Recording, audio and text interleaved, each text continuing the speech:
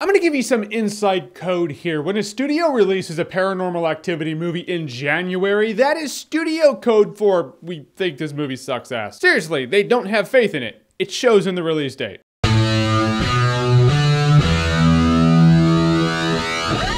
Paranormal Activity, The Marked Ones. So Paranormal Activity, The Marked Ones is the 5th Paranormal Activity movie in the Paranormal Activity franchise, but it's not actually Paranormal Activity 5. I've heard Paranormal Activity 5 is actually coming, but this isn't it. This is like when you have a game franchise that has a lot of installments, and then they have that storyline that does tie in with the other ones that comes out for the portable systems. That's The Marked Ones. And in The Marked Ones is one dude, he's 18 years old, of course his friend gets a camera. Then this creepy witch lady who lives in their apartment complex dies, and then weird things start happening to this 18-year-old dude. You guessed it, a demon is like latching onto him. Otherwise known as coolest demon friend ever. This demon gives this kid superpowers. He catches him if he falls. He plays Simon with him. You know Simon. Boop, boop, boop, boop, boop. It's like a My Buddy doll in the form of something ethereal and evil. But you guessed it, this thing is evil, and this kid is in some dire need of John Constantine, but Constantine's not around. So this kid's pretty much screwed. And so is this franchise, really. I have a litmus test to see if movies like this are actually good. After the movie is over, if I can go right to my car at midnight in the pitch black, drive home, get into my house in pitch black, go right to my room with no problem whatsoever, this movie's pretty much failed in its job to creep me out. And the reason is the Paranormal Activity franchise is not what it used to be. It's not what it was when it started. I mean, everyone in this movie looks like they're phoning it in. Paranormal Activity 1 had this charming simplicity to it. It took place mostly in the bedroom, so it's violating our safe space, the bedroom, to our DNA that creeped us all out. I felt like they were trying to make this movie cool and action-filled, rather than actually scary and creepy. Oh yeah, jump scares galore also. Are you kidding me? There are a couple times this one dude's walking up to this curtain. He's like, hey man,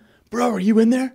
Can you hear me? I was like, he's gonna jump out in 3, 2, 1. Boom, jumps out. I was like, of course he jumped out. Another time he goes into a bathroom, dead end. He's like, oh. I literally in my head was like, turn around. He turned around, a big creep's there, and I'm like, there he is. Of course, how else would you construct this movie? You feel like Paranormal Activity, The Marked Ones. It's like that little kid in the cul-de-sac that comes up to you and all your friends when you're playing baseball. He's like, hey, can I play? And you just want to be like, yeah, let him play. He wants to be with it. He doesn't have any friends. You want to pat this movie on the head and be like, nice try. And then in the end of this movie, it tries to do something to make it relevant, but it really just kind of sinks the entire franchise. This is the classic case of trying to make something so big, the entire franchise loses perspective. I'm going to reference Star Wars for a second. I prefer Darth Vader wipes out the Emperor because he was a dad who didn't like to see his kid getting fried. No, the prequels had to come along and make it a big prophecy, some convoluted bullshit that made it so big it wasn't relatable anymore. And I just didn't like it. That's what this movie is. It tries to be so big and it tries to bring everything into relevance that by the end of this movie, you're like, even the first one sucks now. In the end, in The Marked Ones, I was bored out of my mind. Some things looked pretty cool, yeah. There is one cool scene that creeped me out. All the lights go out, and it was, ultimately, it has to do with the audio. All the lights went out in the movie, all the speakers kicked on, and you felt like all this creepy-ass ambient noise was in the theater. Good job, sound guys. The rest of the movie can eat shit and die. I'm not looking forward to Paranormal Activity anymore. I really enjoyed the first one for what it did. It's almost a tradition at this point, but you know I wouldn't give this movie this rating if I truly didn't think it deserved it. Paranormal Activity, The Marked Ones is